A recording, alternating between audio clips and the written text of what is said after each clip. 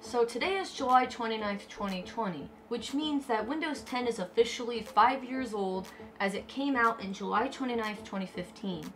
Now in this video, I'm going to be showing you the oldest version of Windows 10, which is Windows 10 version 1507, aka RTM, and Windows 10 version 2004, which is the current latest version of Windows 10.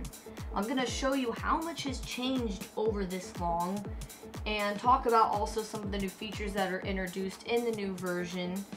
But if you do want to watch like the history of Windows 10, I did make a video last year which I did post back up, and you guys can watch that, and link in the description.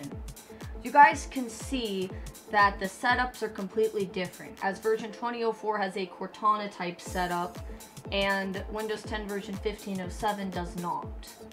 So I don't know which one actually installed first, as I had to scale these to the exact time, but basically in this video we're going to be showing you and talking about the differences between both versions.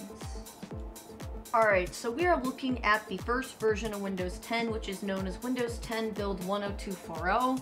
You guys can see I'm opening an app there called Phone Companion, which is gone now because it's replaced by the Your Phone app. There's also a Get Started app, which is now Tips, I believe, in the new version, and it was basically just telling me tips on, like, you know, going on the internet and stuff, which I already was connected, which was funny. There is that Get Office app, which is now just Office. You guys can see that there is not a lot of bloatware on here. It's just very, you know, slimmed down. There's not many apps. There's an old Windows Defender, as you can see, as it got revamped in the newer versions a lot. The About page doesn't even say it's version 1507 or anything like that either, as you saw. And you can see there's that turn system icons on or off, which actually moved to the personalization section instead of system. And you can also see that the settings app just looked really old. There wasn't nearly as many settings. Yeah, there was quite a bit of settings, but there wasn't a ton of settings in the settings app. I couldn't personalize because it was not activated, so I couldn't show you that there is no colored title bars in RTM. Like if I picked a color and I told it to show on the taskbar and stuff, it would not show on the title bar because that feature was introduced in the Windows 10 November update, which was version 1511. So basically now I'm just going through settings. I even changed some of the privacy settings to like not collect my information, as I usually like to keep it on basic and all that. It was trying to update, but because I wasn't going to keep the VM on long, it wasn't a big deal. So you can see there were some update settings there, which that is definitely changed in the new version. And basically that's what this looks like. You can see the old Action Center, it's on the left instead of the right, well, like on the new ones. The Windows Store looked really old, and I couldn't download any apps because they all needed a newer version of Windows in order to run them. Microsoft Edge was extremely outdated, as they do have the new Microsoft Edge now, which I did install on 2004, but it does come as an update if you don't. You can see the context menu when you right click on the start button looks old, and you can see from WinVer and CMD that it is indeed Build 10240. And also you can see the 3D Builder app, which changed I think to 3D Viewer. They may have this other version, I'm not sure, but when I was looking in 2004 it was called 3D Viewer. You can see that when I sign out and sign in, there's that old Windows background and you can't change it, and also no transparency, and there's an error on shutdown. So pretty much that's all there really is. So now we're going to be taking a look at the latest version of Windows 10, which is Windows 10 version 2004, aka Windows 10 Build 19041. You will notice differences right off the bat with the lock screen and the desktop wallpaper looking different, which changed in version 1903. You will see that the Tips app is there, which I believe replaces the Get Started app on RTM. I could be wrong, but I think it does. And you can see I'm just going through them. You could see the apps were still, I think, trying to download, but there's the Office app instead of it being called Get Office. You'll see there's actually a lot more apps installed on there, or maybe not. I'm not sure. Maybe they just weren't installed yet, because I think there were some that aren't showing. You could see that is the old Microsoft Edge. It is still newer than the RTM one, but it is the old one. So I then and there installed the new version of Microsoft Edge, which is a lot better because it's based on Chromium. So there's that. And you guys can see the start menu there, and you can see the settings app, and you can see that the settings app looks a lot different. There's that activity monitor, which tells you how much updates are taking. And you can also limit the bandwidth of Windows Update now in the latest version. And there I checked for updates so we could take a look at that once they update. We could see that. You can rename your virtual desktops now, starting with version 2004. And in Task Manager, you'll see that it says it's a hard drive there. There's also a GPU temperature in Task Manager if you have a GPU, but because it's a virtual machine, it does not. And you could see here when we take a look at something that in the optional features that Paint and Notepad and WordPad are optional features. You can see that Cortana is now a separate app instead of it being built into the search. You could also see there's an option to restart apps like after the system reboots. So if you reboot your computer and it boots back up, all your applications you had open would show.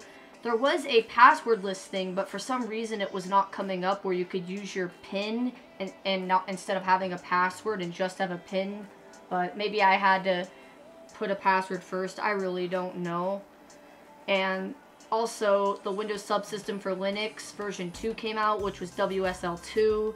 And I think you enable it through that option, but I'm not entirely sure. There was something new with Bluetooth saying that you can get a notification to pair a Bluetooth device without having to worry about going in the settings, like if it sees a Bluetooth device, which I have not tested yet as Bluetooth doesn't really work on my computer. You could saw the new Windows Defender, which is a lot different than the RTM one.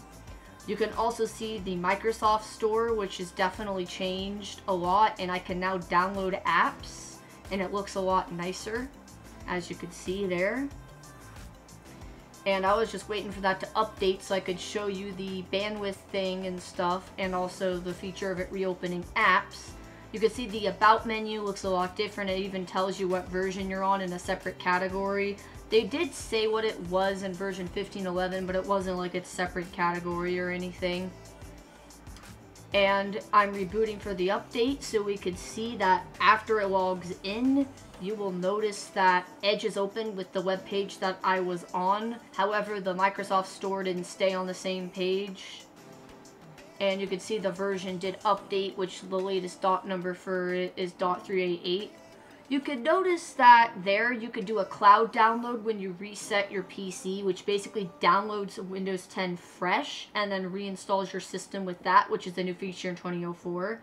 You can see your phone app there, which is built in to settings, and just some more settings in general, as you can see. And it just looks a lot more fluent. Once again, I'm disabling some privacy stuff.